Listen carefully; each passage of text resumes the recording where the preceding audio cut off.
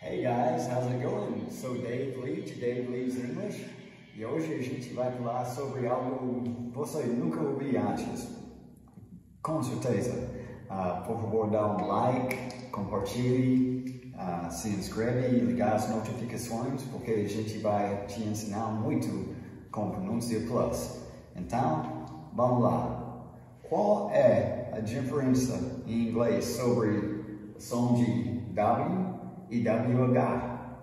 Depende em quem você pergunta por uma coisa. Por exemplo, tem essa palavra when, quando, essa palavra when, ganhar. Mas olha só, alguém como eu e provavelmente 20, 40% das pessoas, nós falamos a primeira palavra assim, when. Se você coloca a mão em frente da sua boca, você vai sentir uma soprinha. When. Mas 60%, talvez até 80% hoje em dia, eles não façam essa sopra. When. Cada palavra parece mesmo. Aqui é um I curto, aqui é I curto, mas quase mesmo. When e when. E essas palavras, where, onde, e where, vestir. Então, muitas pessoas falam assim, where. Outras pessoas é só where, parece a mesma palavra. Ou whine e whine.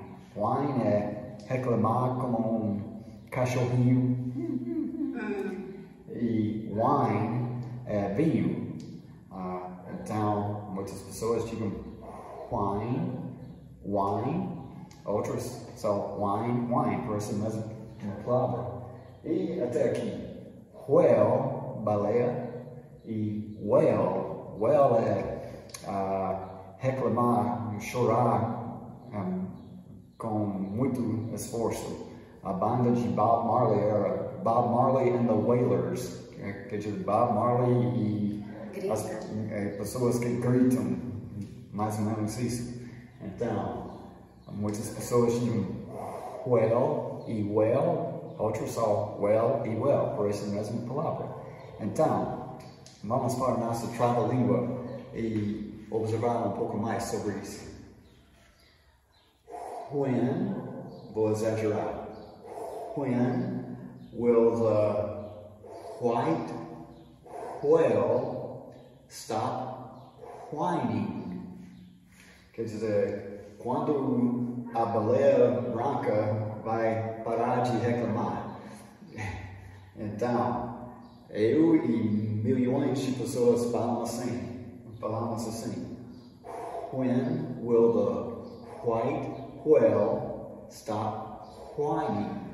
Mas tem milhões e milhões de pessoas mais que falam assim. When will the white whale stop whining? Então, vamos fazer a mesma coisa com nossa presa-língua. When will the white whale stop whining? Vou fazer mais devagar. When will the white whale stop whining? When will the white whale stop whining? Mais rápido. When will the white whale stop whining? Mais rápido ainda. When will the white whale stop whining? When will the white whale stop whining? Então, há pouca diferença entre W e WH por algumas pessoas, outras não. Só pensei que é muito interessante. E também, lá nos Estados Unidos tem um restaurante muito gostoso chamado Which. Outro exemplo, muitas pessoas chamam which, outros which, parece a mesma palavra. Elas têm muitos carnes, pães, queijos, outras coisas para experimentar. Então, pessoas entre mim digam which, qual sanduíche. Então, até a próxima vez. Obrigado por assistir. Thanks for watching. God bless you, and we'll see you next time.